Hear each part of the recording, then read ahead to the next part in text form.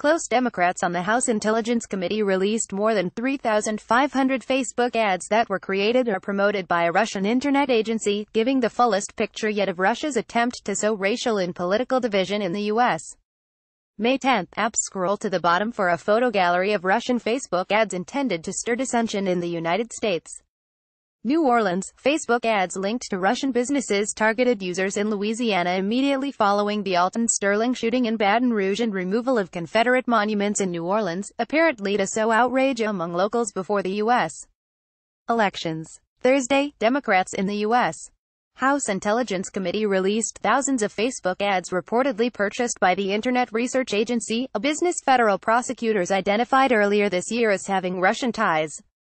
Prosecutors argue that the Internet Research Agency and 13 other individuals waged information warfare against the United States to spread distrust in the political system prior to the 2016 U.S. elections.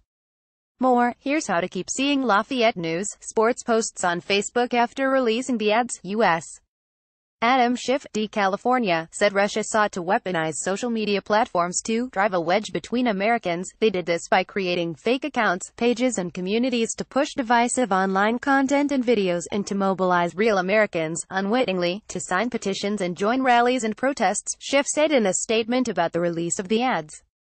Of several Facebook ads allegedly created by the Internet Research Agency using the page Don't Shoot Us that claimed police executed Sterling, photo, file, hours after a Baton Rouge police officer killed Alton Sterling on July 5, 2016, the Internet Research Agency allegedly created several Facebook ads using the page Don't Shoot Us that claimed police executed Sterling. Can you believe they did it again?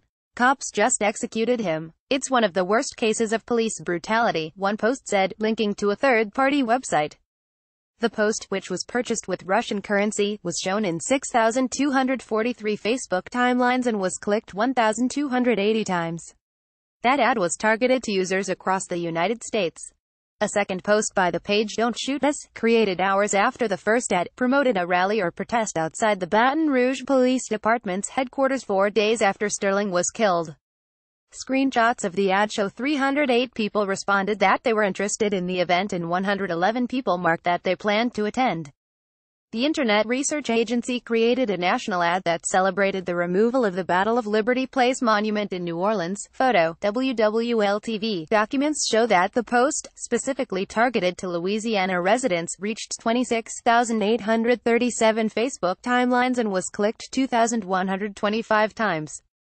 The ad was public from July 6, 2016, to July 9, 2016, nearly a year after the two posts on the Sterling shooting. Documents show the Internet Research Agency continued to use controversial issues in Louisiana to stoke national outrage. On April 28, 2017, at the height of the debate about the future of the Confederate monuments in New Orleans, the group created a national ad that celebrated the removal of the Battle of Liberty Place monument. More, is Facebook holding restaurants accountable better than inspections? Finally, New Orleans will be free from racist history, the ad read, with an image of cranes removing the monument. Once again, the ad was purchased with Russian currency. It appeared in 551 Facebook timelines. The ad, created through a different Facebook page called BM, short for Black Matters, links to a website with the same name that compiled national news articles.